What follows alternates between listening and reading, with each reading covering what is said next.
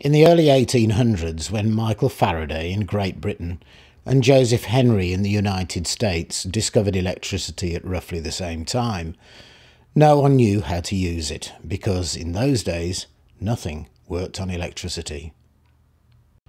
In the years that followed, the great experimenters of the day tried to use this new discovery by copying steam engine design and practice. Many early electromagnetic engines were of reciprocating design and used connecting rods, beams and flywheels that had to be constantly accelerated. These early reciprocating engines were quickly followed by revolving armature designs, of which Paul Gustave Froment's was the first in 1844. These were much more efficient, and a variety of different and increasingly sophisticated designs emerged. By the close of the Victorian era, the flywheel was becoming a rotor that incorporated the armatures, and the age of steam was giving way to the age of electricity.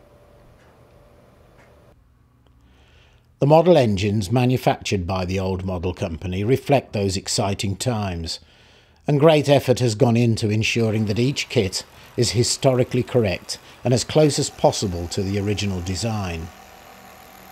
The OMC range of engines are supplied in kit form and can be assembled using ordinary hand tools. No machining or soldering is necessary. Each kit includes a fully illustrated instruction manual that is easy to follow. The parts are supplied in numbered packets that correspond to numbered instructions in the manual.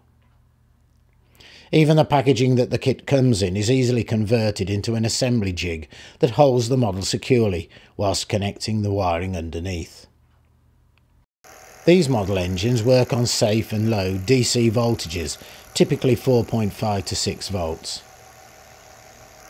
Clicking on a picture of each model will take you to a video presentation of that engine and to a complete specification.